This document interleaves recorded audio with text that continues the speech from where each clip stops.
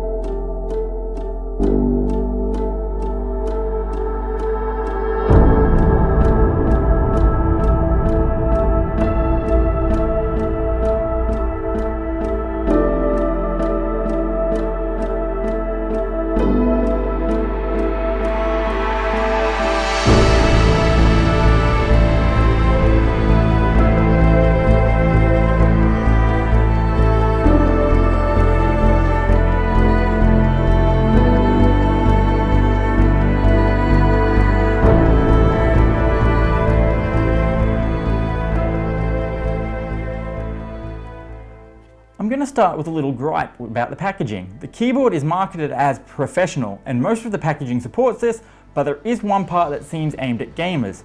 Sure, it's a play on words to describe that the footbar is actually a ruler, but I don't like LeetSpeak on my professional products. A little packaging gripe aside, the keyboard itself reeks of sheer professionalism. It's constructed entirely of metal, and I love the minimalist design. It almost looks like it could be any other keyboard, especially if you ignore the media controls. But these simple looks belie the quality and uniqueness of this keyboard. The layout is fairly standard by all measures. All of the keys are where you'd expect them to be, with the Enter key being the usual short style and the Windows key being operating system neutral, with just a DAS keyboard logo engraved instead. Standard numpad lays below the much more unique media controls, and honestly the media controls are one of the greatest features of this keyboard. And by media controls I mean the volume knob. It's very premium feeling and the tactile feedback is extremely pleasing. The other media buttons are simple plastic buttons that work, but nothing special. There are buttons for previous, next, pause, sleep and mute, as well as indicators for numlock, caps lock and scroll lock.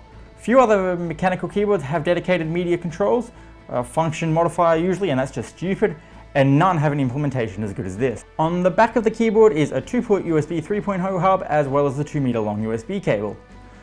The underside of the keyboard houses two magnetic clips for the footbar, and the footbar itself is made of plastic that contains a ruler, as mentioned before. The ruler functionality doesn't really contribute much to the keyboard, of course, but I guess it's nice to have. The keycaps are laser engraved, and I've been using this keyboard for over a year, and there's no signs of fading or wear at all. And the typing experience is of course excellent. You can opt to have this keyboard with Cherry MX brown or blue switches. I prefer the softer brown switches, which are a little bit quieter and easier to type with. You don't have to apply too much pressure to actuate the key press. After switching from a membrane keyboard, my speed has dropped from about 100 words per minute to about 90, but I no longer have any wrist strain at the end of the day, at least not from my keyboard. The DAS Keyboard 4 does include support for N key rollover, so basically you can press as many keys as you want and all the key presses will register. You can toggle it by pressing Shift plus mute, though I'm not really sure why anyone would ever want it disabled. The keyboard is well suited for everyday typing or more hardcore programming or copywriting, which is what I use it for on a day-to-day basis. You aren't going to get fatigued and you'll find everything easy to reach. If you're a big gamer and need macro keys, there are none of that on here. This is a keyboard aimed more professional use, so you will need to get an external keypad or look at another brand of keyboard if you're gaming. If you're an FPS player and just need fast response times from your arrow keys, the DAS will certainly deliver there, but so will other cheaper keyboards. The numpad is as usable as any other for accounting or spreadsheeting. The two downsides for me are: one, it's not wireless. I would happily forego the USB hub and response times for a properly portable mechanical keyboard. My workstation's spread out across a couple of desks, and being able to move a keyboard freely around would be a godsend. It's not really a downside, I guess, as there's nothing actually wrong with the keyboard, but I'd love to see a wireless version. And number two is price. This is the first piece of computer gear I've ever owned that has actually appreciated in value since I bought it.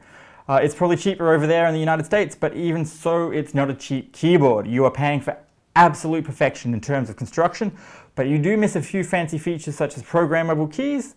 Whether it's worth the money is entirely up to you. For me it was. Good media keys are essential for me, and they're hard to come across in a mechanical keyboard. Thanks for watching Tech Dredge. I will see you next week with a review of the Asus VG248Q 144Hz monitor and of the 144Hz experience in general. So until next time, have a good one.